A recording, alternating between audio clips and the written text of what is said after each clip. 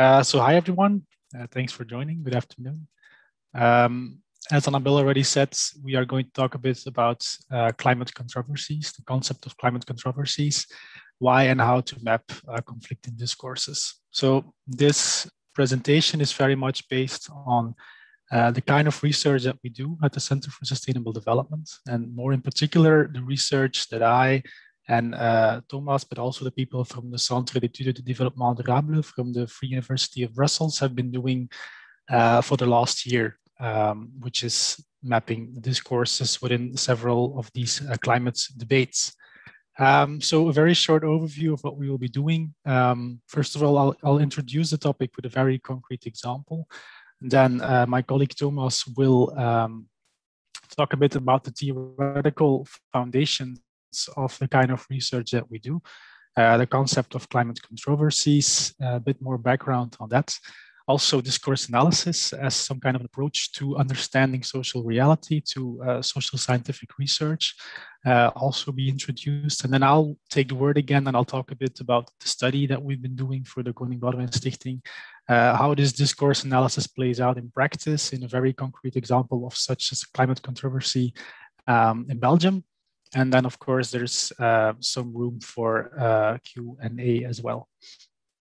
So we start with a concrete example, and I thought it was best to start with a question, namely, is frequent air travel still okay in light of climate change?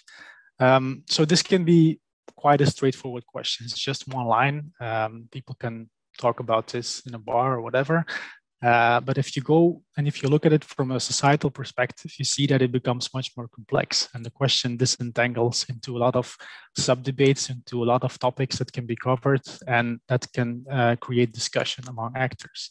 For example, to the top of the right, an image of the European Commission, which basically states that aviation is important for job creation, for economic growth. One direct job on aviation creates 3 additional jobs up the value chain for tourism, for logistics, for retail. So the idea might be here that despite sustainability challenges, despite climate change, aviation is something good. It's a socio-economical motor for economic development. It's also something for socio-cultural exchange. So this might be something that comes into the debate. Others might say on this level, societal level, that the continuous economic growth of aviation might not be compatible with climate change. We have to go to some kind of scenario where we tax aviation more. We create some kind of economic level playing field between aviation on the one hand and more sustainable forms of travel, like, for example, train travel on the other hand? Or should we maybe go to a scenario of aviation degrowth altogether? And what would that look like? And which actors should have a say in this? What is degrowth in this context of aviation? And then also there's this element of individual behavior, of course.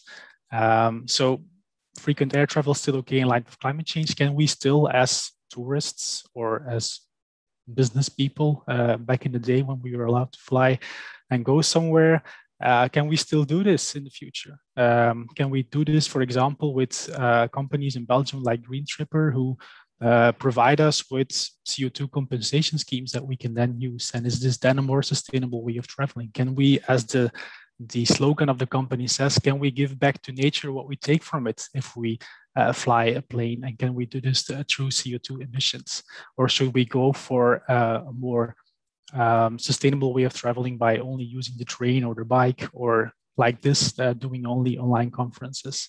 And also the behavior that we have on the ground as tourists. There are some actors that say that we cannot just get rid of tourism in faraway countries in the global south altogether, because it's also an important motor for economic growth in these countries, and an important motor for local communities. So do we have to take this into account as well? So you see, this is just an introductory example to say that what seems to be quite a straightforward question, when you look at it from a societal level, it disintegrates into many different sub-questions and in many different positions by different actors, which they combine certain factual information and put it into a context of normative values, things that they find important, namely, for example, economic growth or a strong sustainability, degrowth, or the freedom to travel wherever you want, or the right of local communities in the global south to develop themselves to tourism and to getting money from this tourism. So it's much more complex, and this is the basis of these climate controversies, which Thomas will now introduce you in terms of theory. Hopefully this short presentation by Frederik already clarifies a little bit how we address within our research center a discourse analysis. And in a nutshell, it involves a kind of a mapping of a societal debate around a very specific controversy. And I also hope that this introduction, this illustration, this short illustration, that this helps to understand the theoretical background that I will explain now in the next 15 minutes. As mentioned, I will start by explaining what we mean by climate controversies. And in our view, controversies are related to wicked problems. You can go to the next slide, Frederik.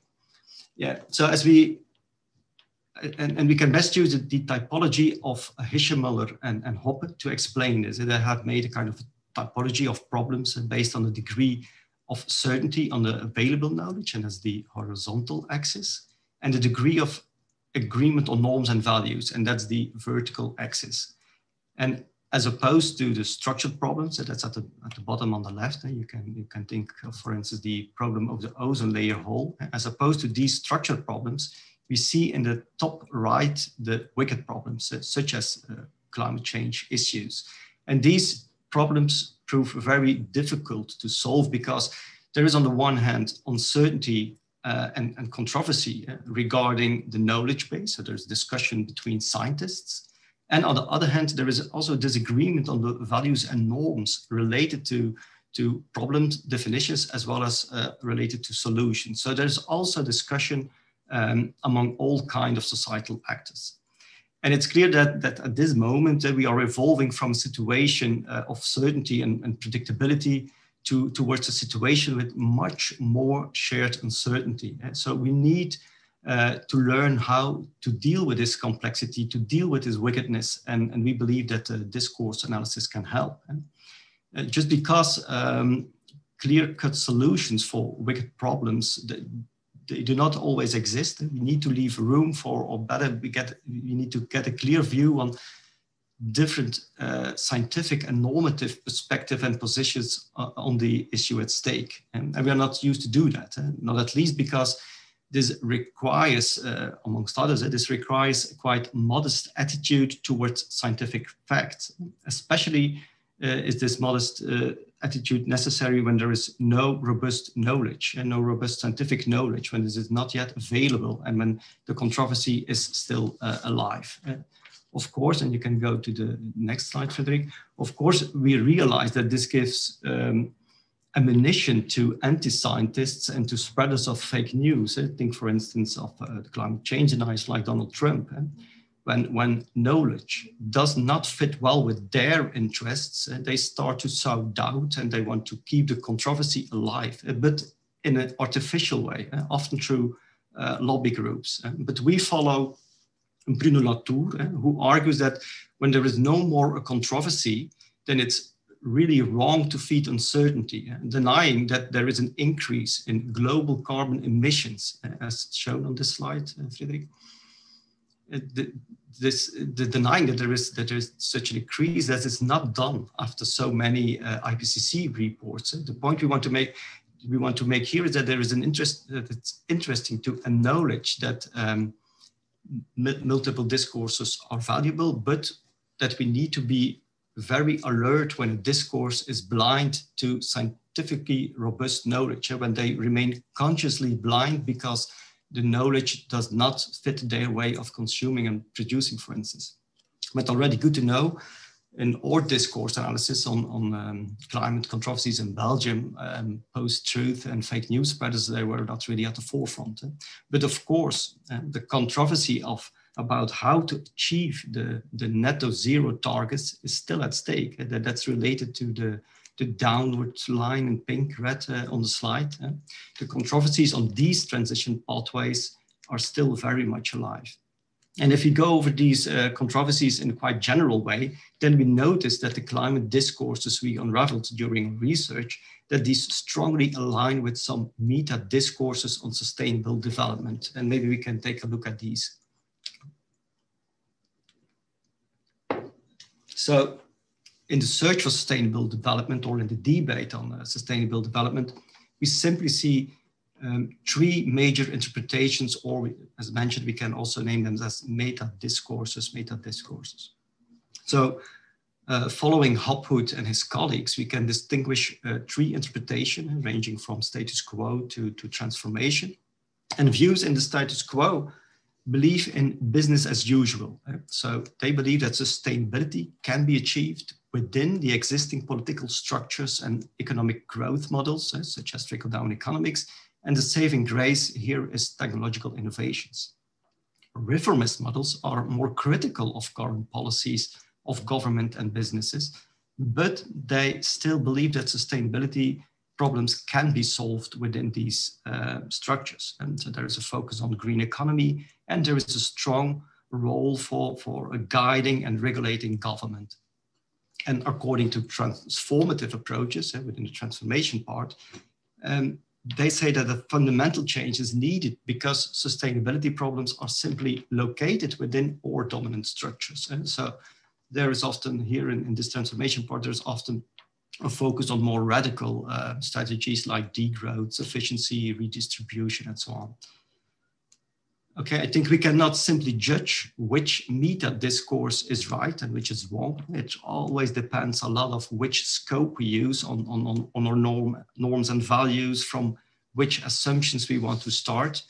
So next slide, Frederik. So, and this slide makes clear that discourses, interpretations, or technical scientific positions, that these are always interwoven with specific worldviews, interests, and normative beliefs. So I think it's needless to say that discourse analysis fits in so-called constructivist approaches. The majority of discourse approaches is based on the assumption that reality is constructed through processes of social meaning making, relying on the use of language. And in a constructivist view, there is no such a thing. At least there is no such a thing when there is a controversy or a wicked problem. And there's no such a thing as a two-world model in which on the one hand we see neutral sciences that address the problem. And on the other hand, we see politics and policies that make normative, ideological, informed choices. And so we are always dealing with strong linkages between facts, technological preferences, interests, values, and so on. To make our point even better, perhaps the pictures on the next slide can help. So depending on the perspective and scope, there are different truths, and there is no right or no neutral position. We always bring certain assumptions and concerns to the forefront, and as such, we remain blind to other elements. And so sometimes you are confronted with a rabbit, and another time with a duck. This is not a bad thing or not a problem. On the contrary, I think it helps to remain humble, to remain modest. But does this mean that we should consider all interpretations or all discourses as equally important? Of course not. We are not in favor of so-called anything goes relativism. We argue that precisely because knowledge on wicked problems such as climate change is always political, that therefore we need to engage politically with it. Actually, it really opens the possibility to adopt a position, to adopt a specific discourse. And according to us, we are not neutral, of course. We argue for a discourse that thinks beyond status quo approaches. So the importance of an open, strong, and democratic debate is also addressed in the next part of this lecture, in which we explain the why and how of discourse analysis. Yeah, okay. So maybe the advantage of waiting to explain the basic concept of this lecture that you will know, maybe you will have already a good understanding of the definition of a discourse. So the authors we use, like Maarten Hayer and John Dreiser, they define a discourse as a set of ideas and concepts that certain actors produce and reproduce, and that this coherent whole is transformed in particular practices. And Dreisig is more or less on the same line, and he sees a discourse as a shared way of seeing and approaching the world. So within a discourse, a lot of information and knowledge is connected into coherent storylines. And our approaches to discourse analysis try to map the different storylines as well as the foundations of assumptions and the metaphors of all relevant discourses on the issue at stake. As such, it's always a quantitative research in which two things are really important. And one is the interpretation of texts, and two, their political context. So it's about text in context. Okay, and why is it interesting to conduct a discourse analysis? And we see three main reasons. So first of all, we want to understand the controversy. We want to know who says what and why. So as mentioned on the slide, we must acknowledge that discourse analysis does not look for truth, but rather at who claims to have the truth. Second, we think that a discourse analysis helps to understand social change. So discourses are performative. They do something, they have influence. Those who are able to dominate the societal debate with their discourse, they have power. Of course, power always depends on other factors as well, but a discourse analysis helps to understand how truths are produced or reproduced through discourses. At least that's the focus within Foucauldian, so-called Foucauldian discourse analysis, so approaches based on theories of Michel Foucault. And other approaches such as text linguistics, they focus much more on language and text structures and not really on power or social-cultural meaning structures. And third, we argue that a discourse analysis can really stimulate a democratic debate. So a good analysis pays attention to all relevant points of view that shape debate, including discourses that differ from the dominant thinking, and there's this room for alternatives. So in a way, discourse analysis has the potential to highlight new and different discourses. And as such, researchers who conduct a discourse analysis, they intervene. During the research, they make choices, they split, they merge, they leave room for alternative views and so on. But of course, discourse analysis is not just throw everything together. The discourse analysis has to be done in a good scientific way. And we opt for a profound analysis of 4 issues per discourse. That's the next slide. So that's always based on a great amount of empirical material, which is obtained through gathering hundreds of documents and also through a lot of interviews. But I can go over this quickly, I think, because it's illustrated in the examples explained by Frederik. But it's very important to map the storyline of each discourse. What is the diagnosis? What are their strategies and solutions? These things are really at the forefront of the debate. And often these are translated into meaningful metaphors. And this can be slogans, but also cartoons or pictures. And at the same time, we also want to look at the basics of the storyline, the so-called worldviews. What are the fundamental assumptions? What is seen as self-evident within each discourse? And finally, it's also useful to consider which actors get which role, who is active, who is passive, who is responsible for that, what interest needs to be served, or whose interests need to be served, and so on. So to conclude the theoretical part, we would like to mention what a discourse analysis is not. Although we described the discourses always in so-called ideal-typical way, we want to avoid dualism. So no pro-contra narratives, or no proponents versus opponents. The aim is always to be more nuanced. It's also not really a public opinion in the sense of how many people think this and how many people think that. And it's also not a summary of an academic debate in peer-reviewed journals. Researchers who conduct discourse analysis should dive into the societal debate. And Frederik, you can.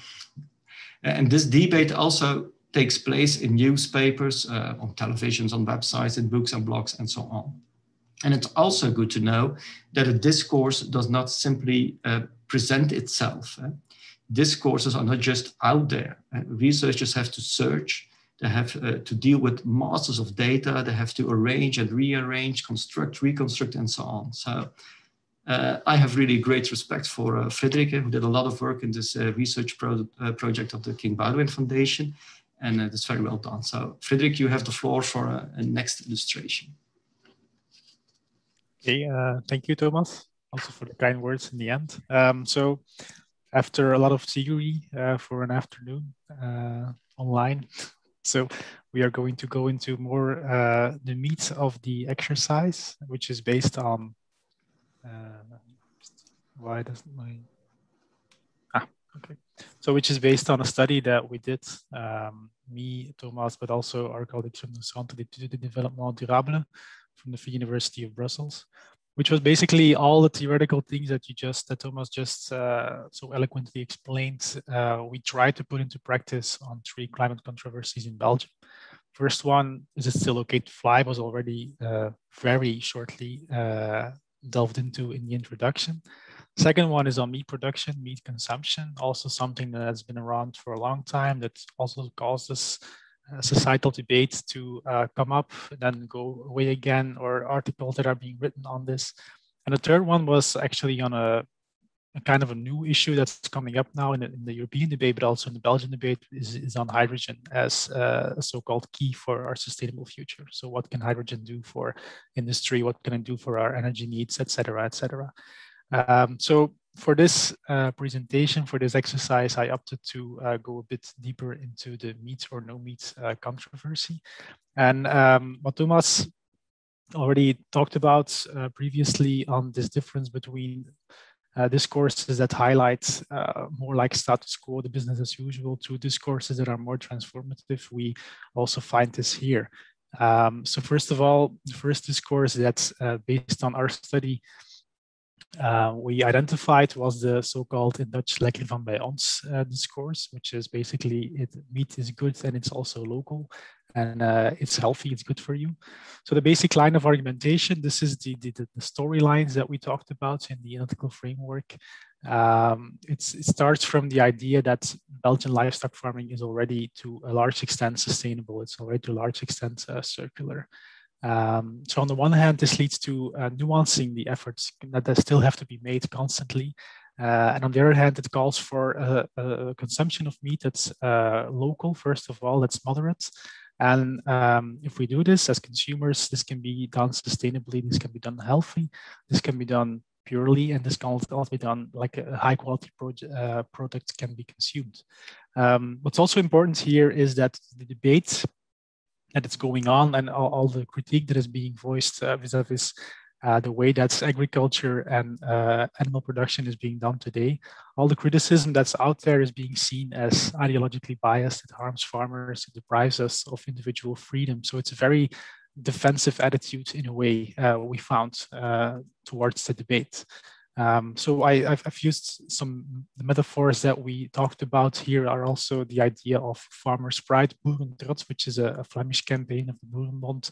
So the idea that farmers are basically providing us with the food that we all need, but they're also victims of climate change. They're also victims of this discourse that's more critical towards animal production. And also pretty interestingly, according to me, of course, is the idea of meat as being something pure, as being something local, versus vegetarian alternatives or vegan alternatives that are being seen as are produced and not really transparent in terms of what's in there. And it's also part of major food companies, international food companies. So it's not good for you, it's not healthy, and it's also not very local or good for in terms of local value chains. So, and then if you break it down to the worldviews on the one hand and also the role conception that's in there on the other hand, we find that, first of all, in terms of worldview, it's a soft sustainability here, in the sense that the idea here is that the current model is already quite circular and quite sustainable. So this has two arguments. First of all, in terms of doing things, technological development, becoming more sustainable, Belgian farming is already state of the art. But secondly, the model itself of animal production is also to a certain extent inherently circular already. What it says is that animal production uses residual flows from other kinds of agriculture, from plant-based agriculture, and this can upcycle these waste flows towards something that's better, namely meats or dairy or something. So it's kind of an upcycling exercise in that sense. And every further sustainability initiative can be achieved through technological innovation. The idea of sustainable intensification is strongly there in the discourse. The idea that through technological development, we can produce more in a more sustainable way. And in this sense, the growth model that's there right now and the idea of sustainability and the long-term objectives by the European Union, but also in the Paris Agreement, both can be intertwined, and there's no contradiction between them. It's also very market-based in a way, because the argumentation also goes in our findings that any idea, any criticism that production should be altered, maybe there should be less animal production, or maybe there should be more stringent regulation, which would cause more expensive production. So any of these initiatives would imply that production is being driven elsewhere. And if production is driven elsewhere, then it will, of course, be out of our hands, and perhaps it will be done also less sustainably. So there's some kind of inherent market-based truth there that is being presented as naturalistic. So there's not really any questioning about that. That is just like, if this happens, then that happens. Then in terms of role conception, we see that very strongly in this discourse that sector and consumers are seen as self-regulating. So the sector does everything it can. Consumers have to buy local products, especially since the corona crisis. We see that this idea of local consumption is there to a stronger degree than it was before. Farmers are always depicted as local. They are family-based. And they are a victim of both climate change and also of sustainability critiques for more strong visions on this. So in a way, they are a double victim of what is going on right now. So once again, quite a defensive attitude. And critical voices, any criticism is being seen as biased or uninformed. So they don't really know what they talk about. They are not farmers themselves, so they talk from an ideological starting point instead of from knowing what's going on the ground. So a second discourse that we find is what I call pragmatic and plant-based, which is, in a nutshell, a vegan discourse. And the basic line of argumentation here is that there's, of course, a negative impact of animal production on animal welfare, on the environment, on climate and health. So this is pretty easily linkable to a vegan mindset, but mainly because of this first reason, namely animal welfare and the fact that it's morally wrong to produce animals and to consume them. A fully plant-based future is envisioned. And what I found interesting, especially, is that this is seen as to be achieved by stimulating a positive interaction between market supply and demand, and by technological innovation. So in a way, it's also very market-based. It's also very much based on technology as a driver of sustainability. So for people that are more into this debate, the idea of the protein transition is now becoming more and more important. I have the impression also in the Flemish debate, there's also a Flemish, the strategy from the Flemish government on this. Also the idea of cultured meat, growing meat, cellular agriculture, so beyond the classic agricultural production that we know today. So once again here, the worldview is quite peculiar, but also quite interesting, I find, because it fluctuates between a hard and a soft sustainability. So the endpoint is quite transformative, 100% plant-based future in the end. But the way to get there is very much within existing economic and social structures, in the sense that what needs to happen, what drives this transition towards a plant-based future forward is seducing customers to eat more vegan products, to eat more vegetarian products, by giving them cooking examples, by making sure that their perhaps initial hesitance to eat these kinds of products goes away. And if we can do that, then there can be a positive feedback loop between supply and demand, because then private actors will also jump on this market, will produce more, and this creates some kind of loop. So it's very It's very pragmatic, it's very market-based, and there's also a very strong belief in technological innovation. Once again, cellular and these kinds of things. So we find that in Flanders, especially, but also in Wallonia, this whole philosophy of veganism and also this position vis-a-vis meat is based on the idea of effective altruism. Peter Singer, these kinds of thinkers in the past. So the idea of a rational and pragmatic pursuit of a fully vegan future, which is basically these people start from very strong values on animal production, on the fact that it's morally wrong to eat animals, but the way that they try to sell these arguments between brackets, they try to do this without imposing this morality upon customers. So we don't want to make people feel guilty. We don't want to shame them into eating something else. No, we have to seduce them. We have to make sure that they like what they eat. And in this sense, this is the most effective way to come to a fully vegan future. So it's a very, once again, very pragmatic discourse in that sense. In terms of role conception, also here we see that the limelight is mostly focused on the positive dynamic between producers and consumers. So if we can make sure that consumers buy more vegan stuff, if they buy more vegetarian products, then producers will jump on this. This will cause other consumers to jump on these projects, and this is how we go to a vegan future. Farmers and agriculture are there, but only marginally. So it's much more about how to sell products, but not so much about how to, they don't really engage this discourse with some of the debates that we see between agroecology, which is coming, and also the Lekker van bij ons discourse on, for example, how to deal with residual flows in agriculture. What can we do with these if meat production goes away? So these are types of questions that I didn't really find answers on for this study.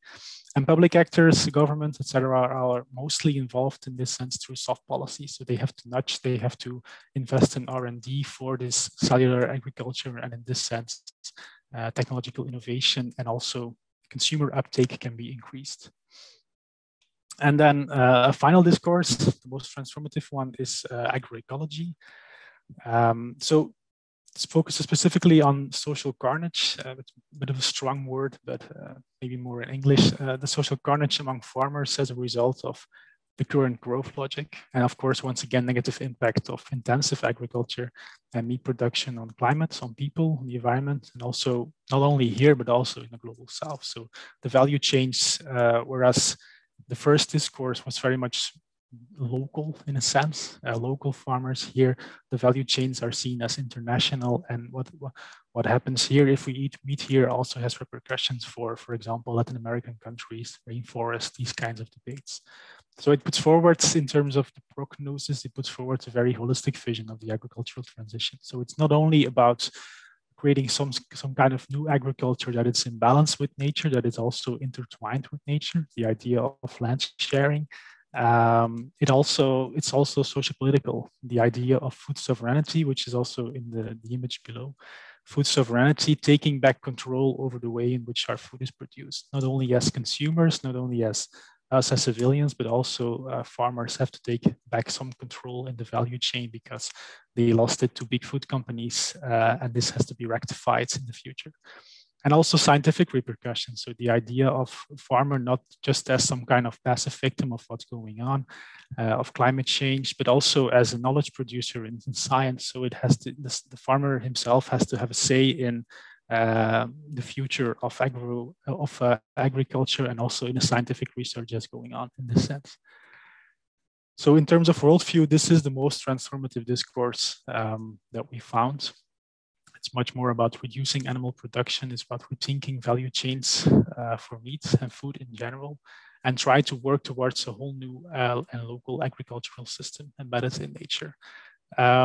So this, much more than the other discourses, is based on some kind of systems thinking. So the holistic vision is here once again, not only ecological, but also socio-political, also scientific. So it's a very broad vision here, and it's also the discourse where social justice is most present. So the current model is being seen as fundamentally unfair, not only nationally but also internationally. So we need distributive justice, giving back some parts of the value chain to farmers, but also procedural, making sure that farmers and consumers have a say in where the transition is heading in the near future. So here we see in terms of role conception, a central role for public actors, not only on all levels from regional to European, and really steering the transition. So not just nudging, not just being somewhere on the sideline, but really trying to steer the transition towards an agroecological future. Active role, once again, for producers and for consumers as well. So an idea of less, but also better meat as a new business model. And once again, a centrality of the farmer, a bit like in the Lekker van bij ons discourse. The farmer is also being seen as a victim, but it's much more active in this sense. He has to regain ownership of the value chain, and he has to become involved in knowledge production as well. So this was a very dense part. I apologize for all the talking on my part, but the question still remains: what can we learn from this? So we can map these discourses, and Thomas also said about the theoretical background that informs this kind of analysis. But then the question is, okay, what can we do with this? What can we learn from this? Which is a hard question, I'll admit it. So probably during the Q&A, we can also talk a bit about this. But what we see already when you look at the three discourses from kind of a, like if you take a step back, you see that some change is already implied in each of the three discourses. So the business as usual per se is not defended in any of the discourses, even the Lekker van bij ons discourse between brackets that goes back to the status quo, which is the discourse that goes back the most to the status quo. What is interesting here is that some arguments, I think, and we base ourselves on the paper from Lam et al. From 2020, which is basically, it's called Discourses of Climate Delay. It's about the strategies that are there that delay climate action. And if you take that paper as a starting point and you look at this analysis, you see that some arguments return and some strategies return also in the argumentation that we find within these discourses. And I would think that it's not only about delaying climate action, it's also about the way in which debate is being followed through, is being handled. And you see that some arguments, like for example, in the Lekker van bij ons discourse, that say that critical voices are biased and they are uninformed, or arguments like that create some kind of naturalistic truth, like international markets that determine the rules. So if we do more here, then production will just shift elsewhere, and we're just basically engaging in a zero-sum operation. So these kinds of arguments, I think they narrow the scope for debate because they try to, once again, depoliticize it, the problem at hand. They try to create the idea that there is a right position in this, that there is a right position, that other positions in the debate are naive, are unjustified, and should therefore not be taken seriously. So I think that starting from this kind of analysis, we can really delve into the quality, if you will, of a democratic debate to look at, okay, which argumentation is constructive, if you will, and which arguments are slowing down the debate and are narrowing the scope for debate, or are trying to make this issue less political than it actually is. But then to end on a more positive note, we also see that discourses may differ on first sight. So their basic argumentation might be different, but then if you look at the normative positioning, so the worldviews that are underneath, we see that sometimes they may share certain things. For example, the centrality of the farmer between the Lekker van bij ons discourse and the agroecological discourse. These are the kinds of things that overlap, and these can be starting points for more inclusive communication. And this is something that we would like to explore also in further steps for this study. Okay, so the final slide with some conclusions. I can be very brief here because we have explained these 4 points in the theoretical part, as well as by Frederik with the 2 illustrations. But we hope you have remembered that climate change issues always come with wickedness, with controversy, and that these controversies are always political. Actors always approach a climate issue from a specific scope, from specific assumptions, worldviews, interests, certain facts, from norms and values. And as such, we are confronted with different positions and perspectives. And therefore, we think is a discourse analysis is a very useful tool for mapping those different positions and perspectives within a controversy. It helps to understand the controversy. It helps to understand the production and reproduction of a dominant discourse, like Frederik just mentioned, the whole idea of depoliticization. It helps to understand the impact of counter discourses and so on. And at the moment, and coordinated by the King Baudouin Foundation, we are discussing the possibilities of experiments, for instance, within educational settings and also maybe within media. And then in each case, the main objective is then to examine how discourse analysis can lead to a greater awareness and a greater understanding of our own discourse. What are our concerns that we bring to the forefront, what are our own blind spots. And of course, it's also important to create an understanding of the discourses of others. And the question then is, and it's already mentioned by Frederik, does this contribute to inclusive climate communication? And maybe the last remark of Frederik, there's an important opportunity on the layer of worldviews to stimulate the inclusive climate communication. And so we really hope that our research on climate controversies can strengthen the democratic debate on the fundamental choices we are facing, and namely, what type of society do we want to sustain? And I think that's a nice question to end our presentation. Thank you.